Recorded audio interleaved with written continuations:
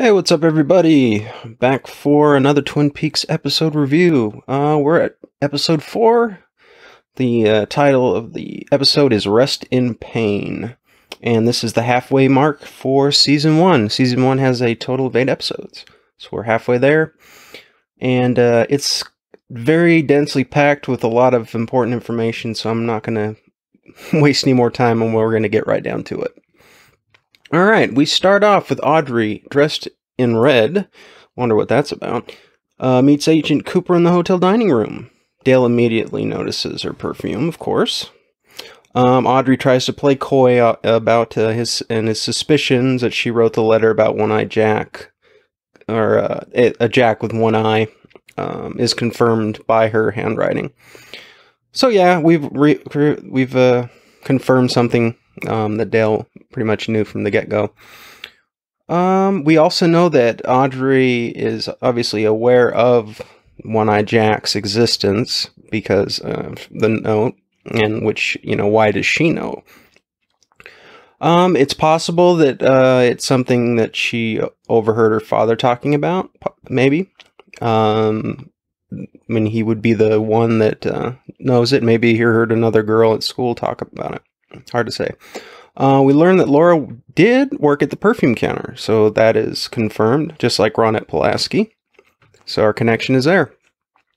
What are the odds that Laura went from the perfume counter to One-Eyed Jack's to work as a escort / hostess or whatever? I think it's the odds are getting better all the time. All right, so Sheriff Truman and Lucy show up.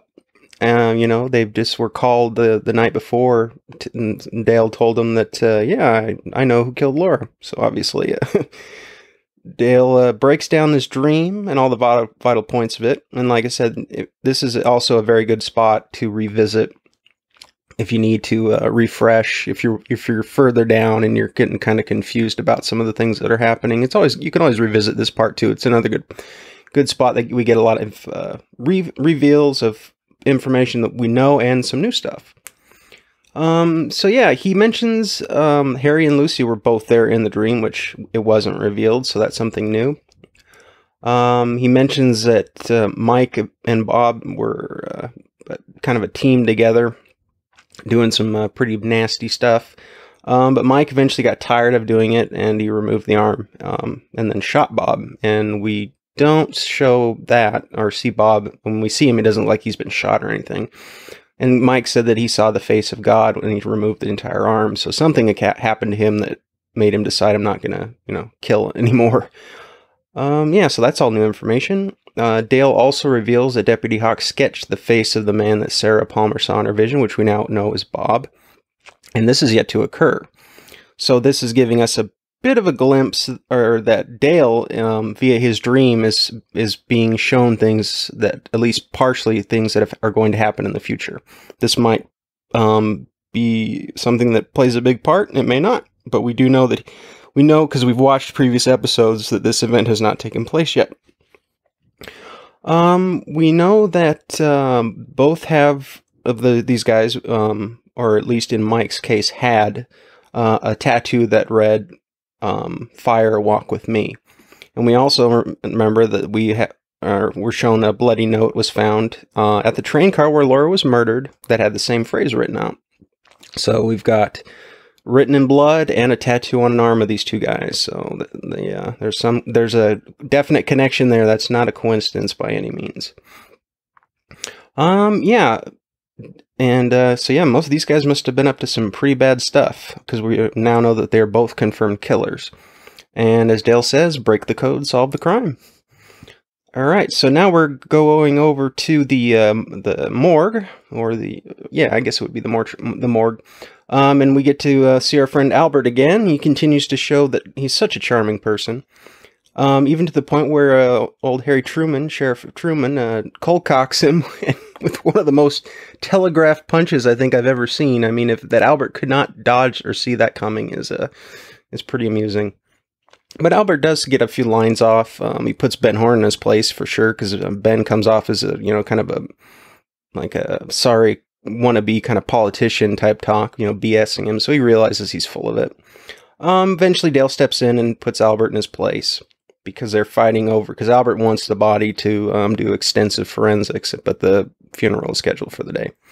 So the town of Twin Peaks wins out over the evil Albert. At the Palmers, you get to see a little bit of the kind of the soap opera called Invitation to Love. And Leland's kind of sitting there, kind of half out of it. It's kind of a side joke that runs along with the show. You know, it's like everybody in Twin Peaks, like at least certain people have watch it. We're kind of led to that they watch it habitually. So, you know, but it's kind of a, I don't know, it's like a tongue-in-cheek kind of gag thing that goes wrong where there's some parallels in it, but it's there more there for like comedy. It's nothing, you know, it's not going to reveal anything by watching it, but it's there. Then we have a mystery person shows up, and I don't know, she looks very familiar to you and me if you take a close look. So yeah, this is one of the elements of the show where you have to suspend disbelief in a bit, because, and you know, just take it as is. No, it isn't Laura come back from the grave, or Laura is really alive and under some kind of you know, body double or whatever. You know, it's just Maddie Ferguson. So yeah, they don't try to lead you down that path anyways, but I'll just, you know, squash it. So yeah, that, you know, they're not trying to pull any of that kind of stuff. That would be kind of, kind of stupid. Yeah, so now Norma's, talking with the parole advisor or something, because her husband Hank is about to have a parole hearing. Apparently he's, not a great guy either, and she's not really thrilled about him possibly getting out. Alright, so now Dale and Harry Truman visit Leo. We know he's a scumbag and a wife beater and a liar, and this just, you know, reaffirms everything we know about Leo. But Dale does have some info on him coming in, but Leo doesn't seem to be fazed by it at all. They ask him where he was the night of the murder. He claims he was on the road near Butte, Montana, and that he called Shelley at the time.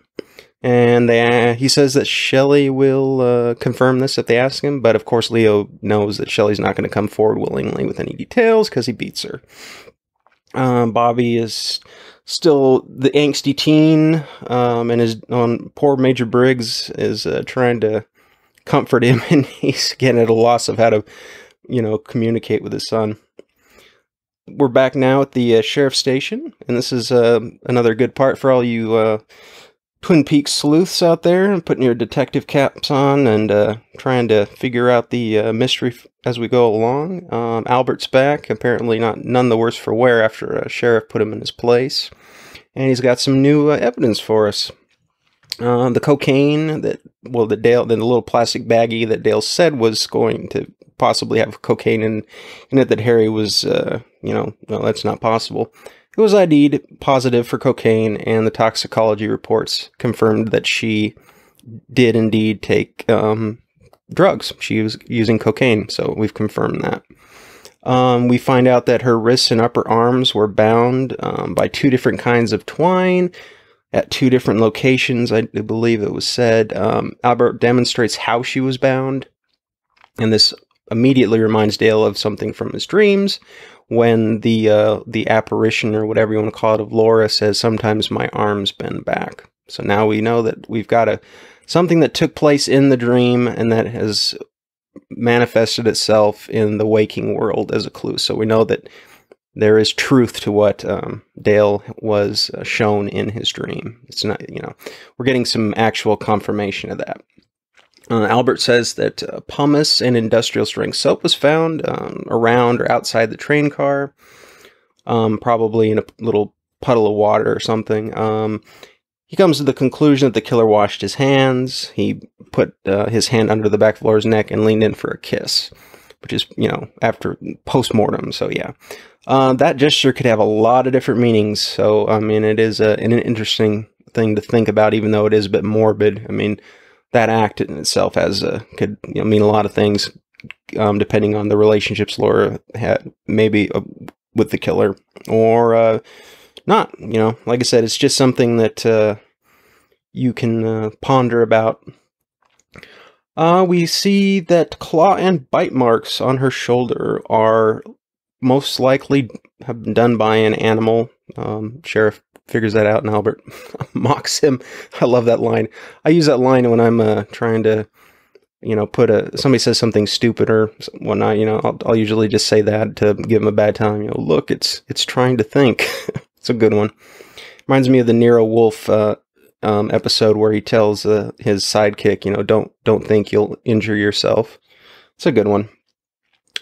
Finally, well, I guess I should say, we don't know if the bites and claw marks, or claw and bite marks, were done post-mortem or if they're done when she was alive. So we don't know that yet. And finally, a fragment of plastic with what he believes to be the letter J on it was found in her stomach. The letter J, here we go again. That was the big clue in the diary. And a piece of plastic, what could it be? What can we deduce from what we know so far? I'll leave that up to you, ladies and gentlemen, to think about, and I'm sure you can come up with an answer pretty quick. Well, Albert wants payback for getting punched, and Dale defends the sheriff and basically reveals, his true feelings for the town of Twin Peaks based on his experience before.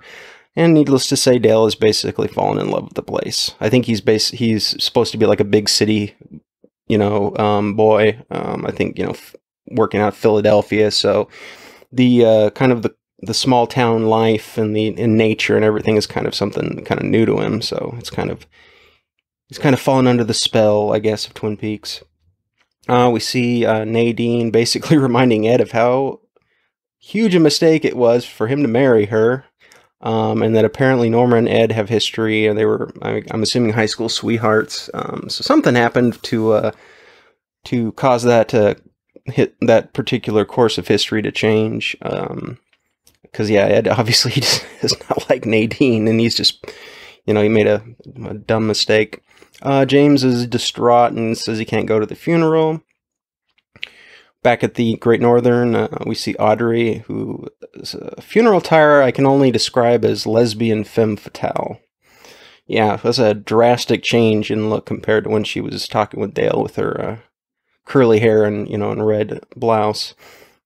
And we do find out that there's a peephole that she's able to look in on. At least I'm not sure if it's the dining room. It's one of the rooms in the hotel, or one of the private areas in the hotel that the family quarters or whatever. And we know that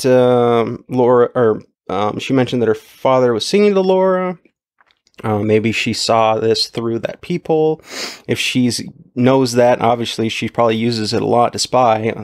And this, leads us to, the conclusion of what more does she know? She might have seen a lot of stuff that she's not telling us. We'll have to find out. Now we're going to the funeral. Dale is, kind of looking around and seeing the faces of all the people there, kind of judging their reactions, those that might be suspects. And after the preacher says his words, Bobby interrupts and states a very important point. That the people in Twin Peaks, they all knew something was up with Laura, but they continued to put on appearances as if this, nothing was amiss. And this kind of brings back the idea I was talking about of the small town having a kind of a contrived appearance on the surface, which hides, things beneath that are much darker and possibly more sinister. So that's kind of, the flip side of the apparent quaintness and wholesomeness of small town America. That things can be on the surface can be contrived to make it seem like it's more perfect than it actually is. Bobby and James go at it. Leland jumps onto the casket, and the mechanism that lowers it and raises it goes haywire. And yeah, it's pretty comical, even though it is morbid. And then at the Double R, Shelley recreates the casket scene with that napkin dispenser, and those two old guys. Well, the first time I saw that, I couldn't. I was probably I don't know if it's twisted or not, but I was just laughing so hard when just the expression on those old guys' faces is just. I don't know. It's kind of bizarre. It's almost like they're just these kind of really weird expressions on their faces, and her reaction to it. I thought it was just hilarious the first time I saw it. Ed, Harry, and Deputy Hawk are all there. And Ed says that he's not. He doesn't necessarily trust Dale Cooper, and that he's not one of them, and he's not going to figure it out. I'm assuming he means the case and not, but it could mean just the bet that they made, which Dale ends up getting Harry to win the bet because he figures out that Norma and Ed have something going on between them just based on a little bit of their look and body language with each other. And now we get to another extremely important part, and this is when Harry begins to explain what I was talking about in my overview video about Twin Peaks being sort of in its kind of, its own sphere of existence or outside the bounds of the rest of the world in kind of a supernatural way. And that specifically the woods, a presence in the woods, as he says, which might be evil or merely just kind of peculiar and strange and otherworldly. This presence that exists there is the price that they have to pay to live in the place like Twin Peaks, which is the Twin Peaks that Dale knows and has fallen in love with. Now we know that what Ed was referring to when he was on Lookout or Stakeout, and Harry reveals that there's what Dale calls a secret society, which calling it a secret society kind of romanticizes it, and I think kind of gives it a little bit of a depth and significance that isn't really there. It's like, it'd be like the guys, they're basically just protecting the people from the town that aren't aware of this by, keeping an eye on it. But secret society seems kind of overkill as far as the name. But given that previous generations were aware of this presence that existed, and they obviously eventually at some point they created this, the Bookhouse Boys. We can assume that this is not a recent phenomenon, that this presence in the forest has been around, it's multi-generational. So Dale gets to check out the Bookhouse, and we see that Bernard Renault is being questioned apparently about drug trafficking, or they found some drugs that he brought in. He is the janitor at the Roadhouse. His brother Jacques is the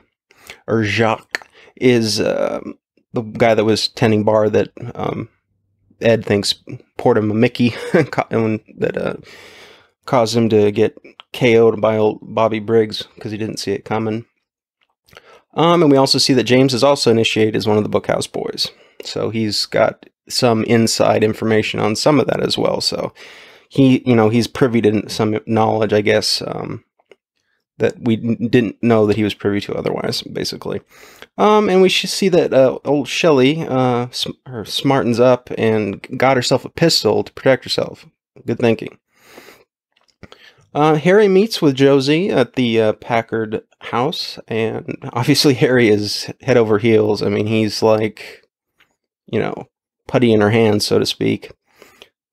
She is very concerned about the notion that Catherine and Benjamin may be trying to get rid of her. She goes to show Harry the ledgers to provide some evidence for her concerns, but they are not there. And we are also shown that Catherine has been, eavesdropping on the situation, and then she was also aware of Pete giving Josie the key to that safe or vault or whatever. So she's lets him know if they want to go about it. Don't sneak around her the next time, basically, is what he's telling him. Then we go to the graveyard, and Dale sees a figure, dressed up in kind of an odd ensemble. It's Dr. Jacoby, who's brought flowers to Laura's grave. And Dr. Jacoby reveals that he's basically, as a therapist, at least in recent years, is a complete fraud because he doesn't feel any empathy for his patients anymore. He just kind of listens to them, but he doesn't care. We aren't told why this is, or if anything in the past caused it, but somehow Laura becoming a patient of his managed to, bring him back from this kind of apathy, or this apathetic stagnation, if you will. He's, kind of starts to break down a little bit, and he hopes that Laura can forgive him for not coming to the funeral. And maybe there's other things that he's inferring, that she would need to forgive him for. Maybe he did something to her. Remember, he is still a suspect.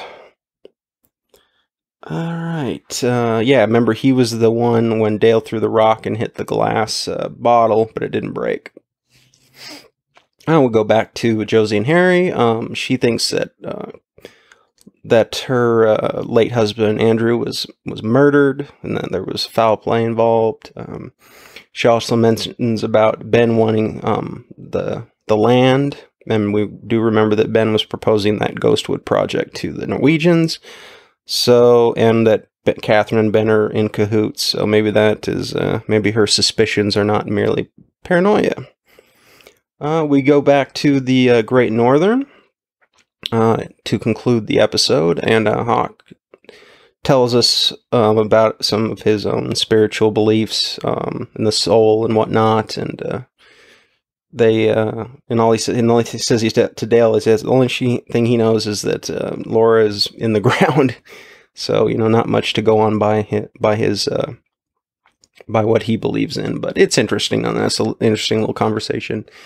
And then all of a sudden, some music kicks in, and Leland, who seems to have kind of appeared out of nowhere, just almost like he's in a trance, or just so out of it from the grief that he just starts kind of dancing, and then he's going up to people, begging people to dance with him and making a scene, and yeah, so they have to escort him out, and obviously the grief from all that's going on is starting to really get to him.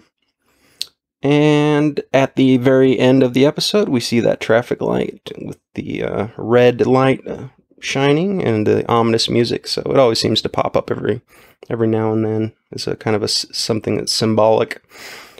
So yeah, that is it for this episode. I always wanted to try to keep these a little bit shorter than they are, but given the nature of this show, and that it is a mystery, and that there's tons of information, it's like sometimes I gotta I gotta take as long as needed. Believe me, I have my sheet in front of me, and I'm going on the list as much as as streamlined as possible. But yeah, there's a lot going on in these next few episodes. I mean, it's just chock full of stuff, and stuff that you don't want to miss. So yeah, I'm not going to say much more. I did notice some on, at least on Minds. I don't know if people are subscribing only to Minds and not to YouTube. If you subscribe to both, I mean, that'd be awesome. But either way, I saw people giving some thumbs up for the video. I appreciate that very much. And, hopefully this one will, be, to your liking like the previous one is. And I'm gonna conclude this video here, and I'm gonna get episode number 5 all set up and recorded, and I'll have these up in no time. Until then, take it easy.